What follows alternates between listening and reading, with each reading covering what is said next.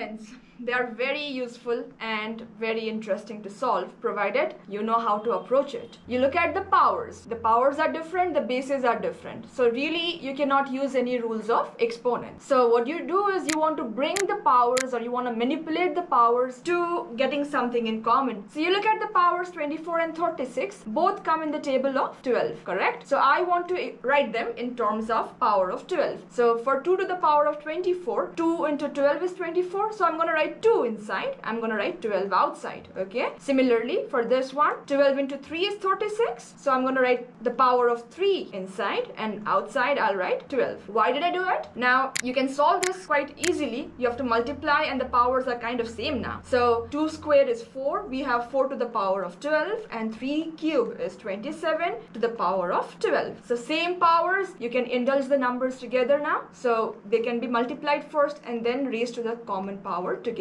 So remember, you do this only when your terms are multiplying or dividing. Don't ever try this in case of addition or subtraction. So 4 times 27, the answer is pretty simple. It's 108 to the power of 12. That's it.